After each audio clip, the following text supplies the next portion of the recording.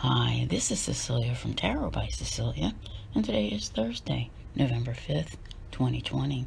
The tarot card for today is the King of Pentacles from the Light Seers Tarot by artist Chris Donnelly. And, I've told you before, this is an incredible deck because it was last year.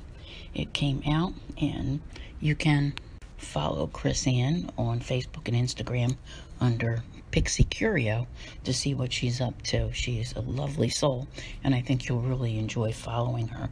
Now, as for our card today, I'm looking at this and I'm like, I've seen this picture before. Have you? Do you know who this is? I do, okay? I'm not going to say anything about that. But let's talk about the King of Pentacles, because he really is a down-to-earth guy. He does not have to be an earth sign, but he is someone who is, and this is, it's almost related to yesterday. We had the Knight of Pentacles, remember? He's taken that methodical, practical, and reliable behavior and turned it into something that's really worthwhile. Not just for himself, okay? This is a guy that, he appreciates when life is comfortable. And you look at him, you see his comfort, even in his attire, all right? He's not afraid to be down to earth and be seen in his blue jeans with his dog, all right? Just a regular kind of guy.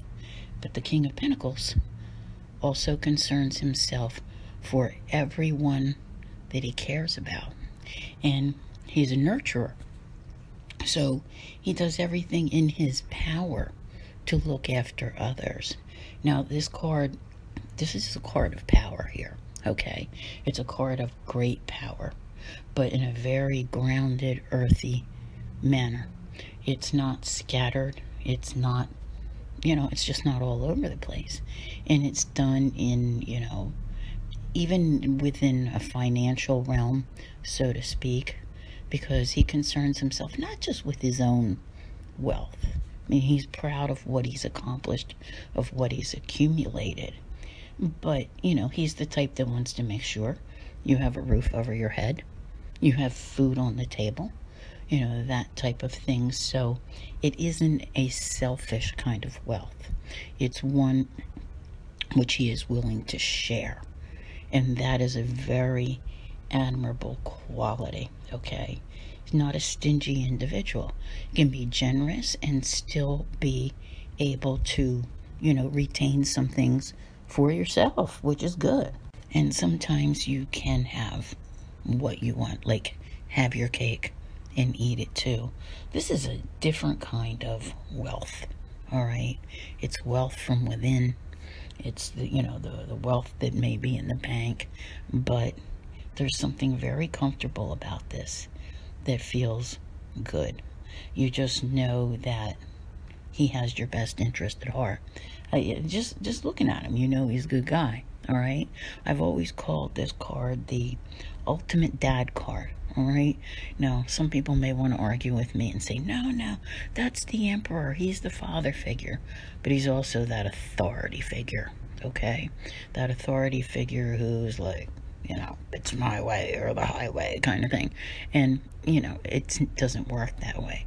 This is the dad that isn't afraid to spend time with his kids, to nurture their well-being, their character, and who they will develop to be when they grow up. So there's just a lot to be said. Like, this is a very sound individual who, while, he may be, like I said, not an earth sign, I still think that he has some of the compassion of like a water sign, but not in the sense that, I don't know, just something feels really good here, okay? And I think you'll recognize it, maybe not while you're listening to this. It may take you a couple of days, and you'll go, oh, I get it, right? Very powerful card. Remember this. We got to see what's coming up next. I want to thank you all very much for being here. I'll see you here again tomorrow. And as always, have a great day.